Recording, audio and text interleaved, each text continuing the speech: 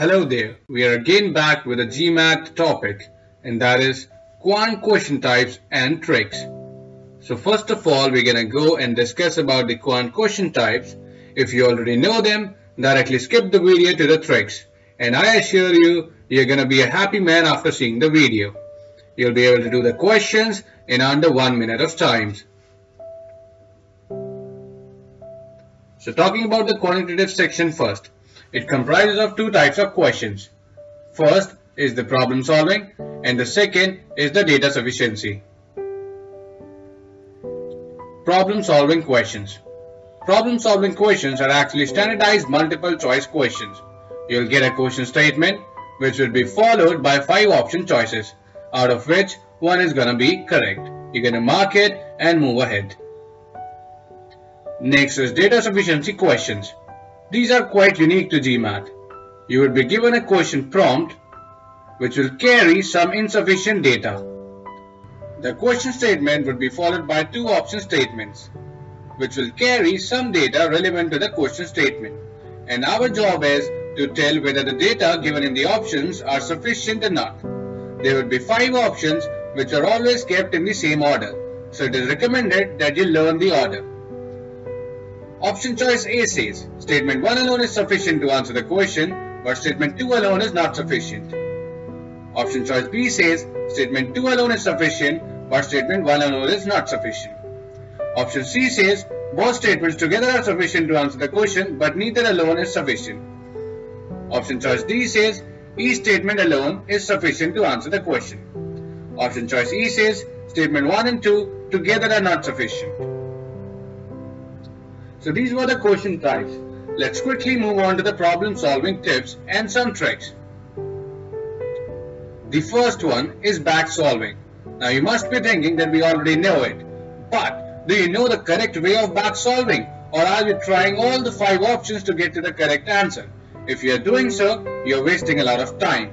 So let us understand what is back solving and what is the effective way of utilizing this technique. It is one of the most important and effective technique, but only if it is carried out correctly.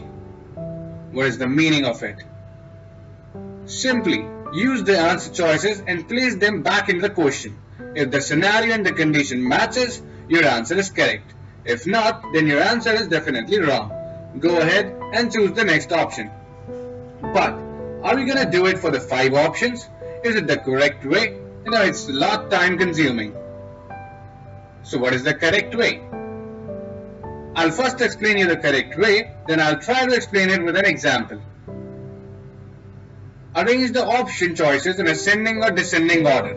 Start with the central value. So if your answer comes out to be a little less or little more, accordingly you can discard the 2 options as well, and you are just left with the 2 quantities. Then try the second one. If it fits, the answer is correct. If it not, then the remaining one is the answer. So even in the worst scenario, you are able to get to the answer just by checking 2 values.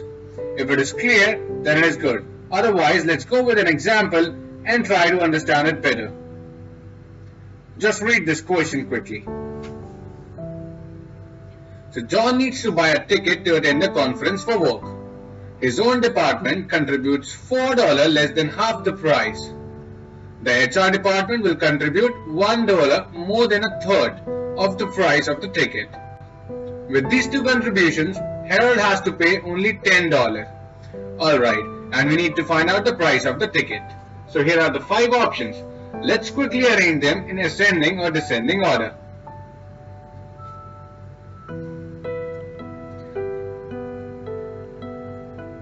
So after doing the first step, I have these following values: 36, 42, 48, 54 and 60. So I'll try out with 48 first of all. And if in this scenario, Harold has to pay more than 10, that means definitely the price of the ticket was either 36 or 42. That is less than 48.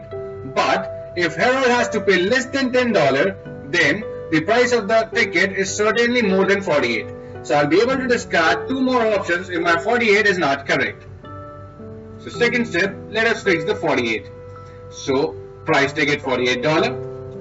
Alright, the next thing what I have is department contributes 4 less than half the price, so half of 48 is 24. minus 4, so department is giving 20. HR department $1, more than 1/3.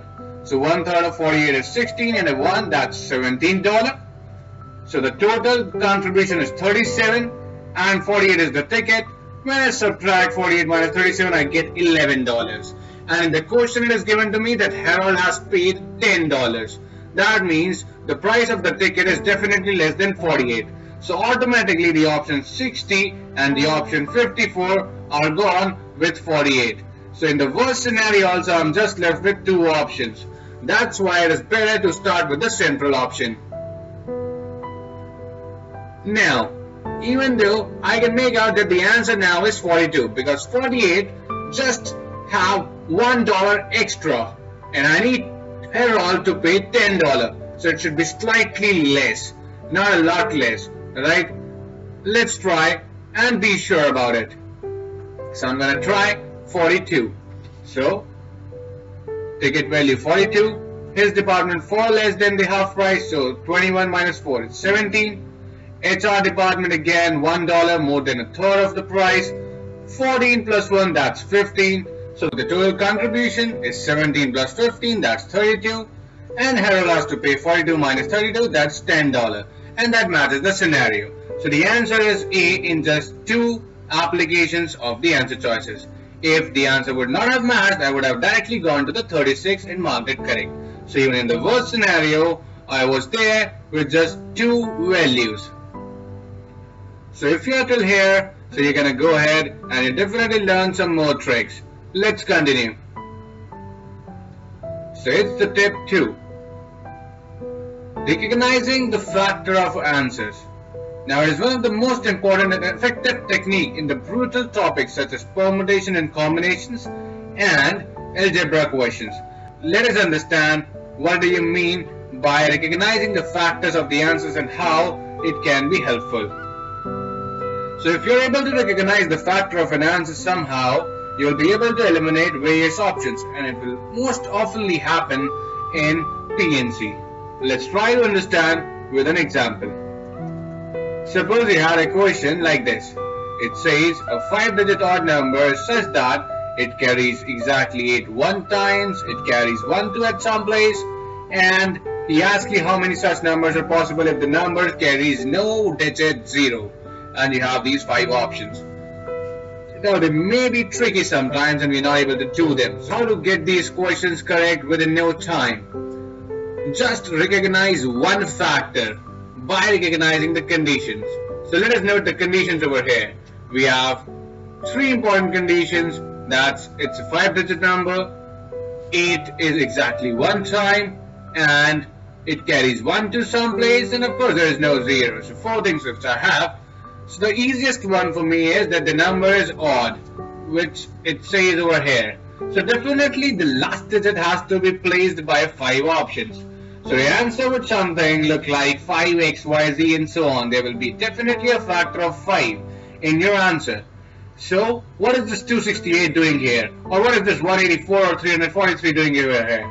They are definitely not the answer. You can eliminate them. So what you're left with is just 270 and 250. Further, if you recognize that the other 2 conditions are 8 1 times and it carries 1 2 at a certain place. So 1 digit would be fulfilled by 8, 2 digits would be carried by 1 2 with some of the other condition, I don't care right now, and the last digit is odd. So I'm done with the 4 digits, 8, odd and 1 2. Still you're left with the 5th digit, which definitely does not carry a 0. So there will be 9 options for that. So I can say that the answer will also have a factor of 9. Definitely it will be something kind 9xyz. So we were already left with just 250 and 270, where 250 is not the multiple of 9. So it is also gone. So the only answer left over here is option choice B, 270, which is a multiple of 9 as well as 5. And there you go. A difficult, a brutal question just cracked straight away. PNC, a difficult topic for most of us, and these things are gonna work. Alright guys, hope you're enjoying it. Let's continue with some more cool tricks. Tip 3. Dimensions and like-unlike terms. This especially can be used in word problems. It is one of the most important and effective technique which you can use in word problems when GMAT induces variables instead of numbers. Guys, whenever you have numbers, it's quite easy. I say 20 kilometers, 10 kilometers per hour, you directly say 2 hours to me. But when it is XYZ, our mind fumbles. We do not know what to do ahead, what to assume, how to go ahead. Let's see a trick for that. Guys, you cannot add or subtract unlike terms. First thing, if I ask you add 2 hours to 6 kilometers per hour, what is going to be your answer? You will say simply that you cannot add this stuff. Alright, only like terms can be added or subtracted. We're going to use it. First thing. Second thing, the dimension of the answer must match the dimensions of the quantity asked in the question. Suppose if I'm asking you the distance from your home to work, you're going to give me some answer in kilometers, miles or meters. You won't say it's 44 kilometers per hour. That is simply useless, right? So the dimension also must match the answer choice. Now let us see the question and understand it further. Here is the question. Bob bikes to school with a speed of X kilometers per hour. Alright, I keep a note over this X kilometers per hour. On a certain day, his bike got flat tire exactly halfway. He immediately started walking with a speed of Y kilometers per hour. So another speed mentioned over here, that's Y. Find the distance between his home to school if he took time T on the certain day. So things to note over here, I have X and Y that are the speeds and T is the time. So we need to notice the variables first of all. Now guys, you know that speed and time cannot be added. So what is this option C and D doing here? You cannot add 4 kilometers per hour to 3 hours or a certain speed to a time. So what is option C and D are doing over here? This is adding a speed to the time. This is also adding a speed to the time. They are useless options. You can just go ahead and eliminate them. And definitely you'll be able to eliminate one or two options as soon as he induces some variables. Similarly, you can apply it in work rate and time. These are gone straight away. You're just left with A, B and E. These tricks are also useful when you're left with very less time and you want to mark a guess. Right? Let's go ahead and eliminate the further options. I'm left with A, B and E. C and D are totally gone. Now guys, the second thing which I talked about was the dimension. You are looking for the distance between his home to school. So definitely it's going to be some distance. Let's try to find out the dimensions of each of the option. Option choice A says X plus Y upon XY, which is a speed plus speed over speed into speed.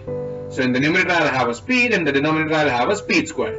So it's definitely going to be 1 by speed. Is it the dimension of distance? Definitely no. So this option is not valid at all. It does not even give you a distance. What about the option B? It's quite similar to A, just the reciprocal of it, with a negative sign of course.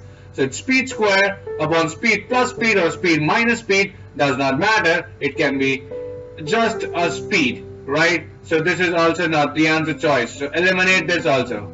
I'm just left with E now. What does E says? 2xyt upon x plus y, that's a speed into time upon speed plus speed. So a speed into time by a speed. One speed gets cancelled and you're left with a speed into time. That's definitely a distance.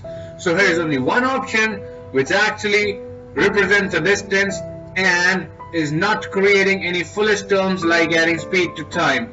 There you are guys. And the answer is option choice E, without even solving, without even understanding the scenario. So I hope you like all this cool stuff. There are a lot more coming up. You can like and subscribe and let us know what are you exactly looking for.